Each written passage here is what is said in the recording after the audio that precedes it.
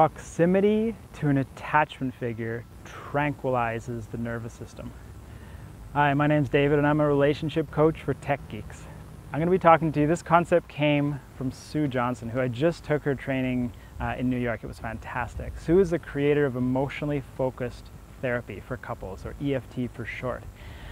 Now, EFT has the best outcome data of any couples therapy there is. And in fact, very few couples therapies have even been studied because it's hard to get data on this. And of all of them, hers blows the rest away. Hers is the best outcome data there is. She has no problem with relapse, and that's very significant in any therapy. And she's also the author of a book you may have heard of, Hold Me Tight, and then her newer book, which I think is revolutionary, Love Sense, where she talks about the things that science has taught us about love and relationships. So, attachment figures tranquilize the nervous system. So what is it mean what is an attachment figure? Let's talk about that. So an attachment figure is, maybe one of a few people in your life that you turn to for emotional support. So as a child, this would be your parents, your primary caregiver, usually your mother, but it's like in times of need, in times of distress, who do you reach to? Who is there for you? Who cares about you? Who do you matter to?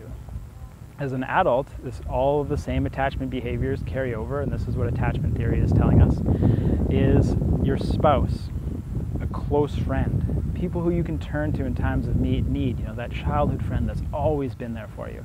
And this is different from like a beer buddy or a drinking buddy, or like, many guys might have like, hey, my best friend is somebody who, we go watch the game with, and we enjoy a couple of beers here and there. We play soccer with each other. Those are great friendships to have, and that's different. That's not an attachment figure in the sense that you're not sharing, or you could be, but usually you're not sharing your internal emotional landscape with this person, and that's significant.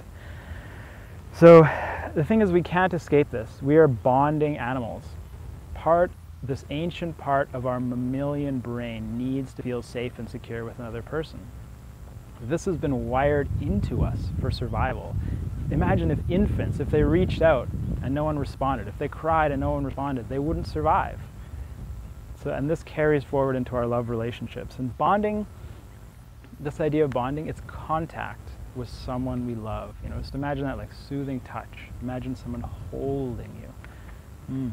Just being in their arms, being tender and raw. And really it comes down to this question here. Are you there for me?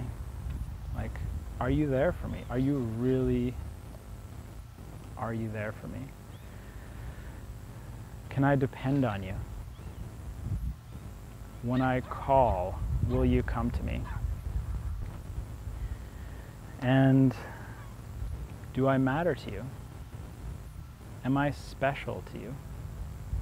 These are questions that allow, as we feel, and Sue talks about in the dimensions of accessibility, responsiveness, and engagement. So if you're an attachment figure, if you perceive those qualities in your attachment figure, you will feel a secure bond with them. Getting a little distracted by the dog that's barking in the background, but now here's the thing. When you perceive, and this is an example of an attachment distress situation, when you perceive a threat, your system goes into alarm and you need your attachment figure. Your attachment figure soothes you. So I remember, this is a while ago now, but I remember when I was diagnosed with polycystic kidney disease. I remember the doctor just reading off the description of what that was, and I was like, oh, what does that mean? Am I going to die? I had no idea, and whatever, searching for answers, whatever logical things I was trying to do was totally trumped by when I came home and I had that talk with my girlfriend at the time, and I put myself in her arms. I was vulnerable, I was raw, and she got to see that tender part of me, and she was there for me. And I was like, I breathed a sigh of relief, feeling like things were going to be okay. And that's the power of a secure bond. And it doesn't have to be a significant situation like this. It doesn't have to be life or death, even though you might perceive it as life or death. It could be something as simple as, I feel ignored because my friend didn't call me back. I was expecting to hear from her. And you reach out and you say, oh, honey, I get that. I feel your pain. I feel that you feel ignored. That sucks. Now, it turns out that the degree to which, and this is something I've personally been studying and personally have experienced, is the degree to which I can risk being vulnerable and exposing my tender, raw spots, exposing my heart to my attachment figure, and the degree to which they will respond to me, and I believe they will, is the degree to which I will feel safe in their arms, that I will feel safe in my world.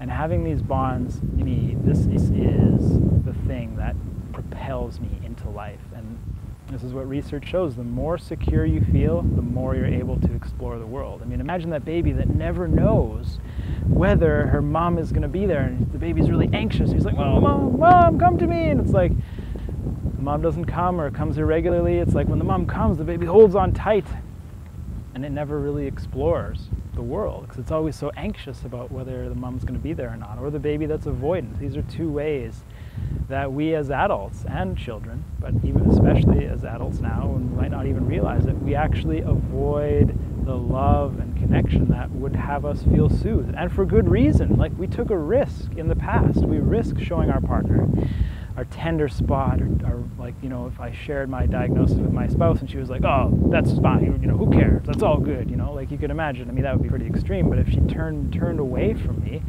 I would be like, "Oh, wow." So I was in a place of extreme need, this key moment that turned away from me. It defined our relationship as unsafe. And I will have that experience for the rest of our relationship unless we revisit this, what Sue calls an attachment injury. And that's something that you can be assisted through in therapy or by reading one of her books or learning more. Now, Sue did this amazing MRI study. I'll link the 3 clips from the YouTube video, and I'll make a link to it on my website. So, husband and wife come in for therapy. They're unhappy. They don't feel very secure in their relationship. The woman they have the woman go into an MRI, which measures brain activity. Now, before therapy, the woman is alone, then the woman has her hand held by a stranger, and then the woman has her hand held by her husband. The woman sees an X while she's in the MRI. The X indicates that she's going to receive an electrical shock to her ankles. And so in all 3 cases, she sees the X, her brain has the experience of alarm, of vigilance, of preparedness, of threat.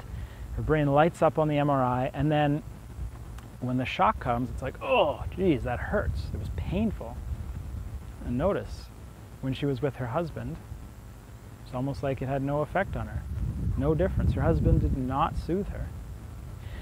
So I believe they did about 10 to 20 sessions of EFT after that, and then they repeated the experiment. Same results with alone and stranger, but this time completely different with her husband. Completely different. Can you guess? The X came, no brain activity, almost nothing. It was like the threat wasn't even there. The shock came, no, that was just uncomfortable. So her husband holding her hand literally tranquilized her nervous system. The same stimulus was experienced differently by her brain. Imagine the implications of this for your whole life, for your world. You know, you can feel safe, you can create, you can be bold, adventurous, travel.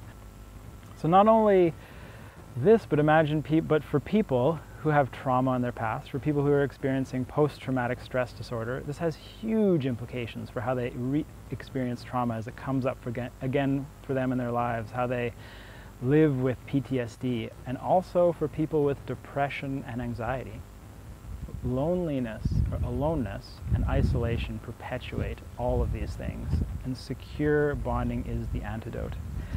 And here's the other thing, which you might not expect. Safe sex, good sex, is a safe adventure. And when I heard that, I was like, bullshit, no way. But think about it, when you feel safe, when you're not scanning the environment for danger, you can really explore, you can really let go. You can try those things out that you might not otherwise have tried. You can take a risk sexually.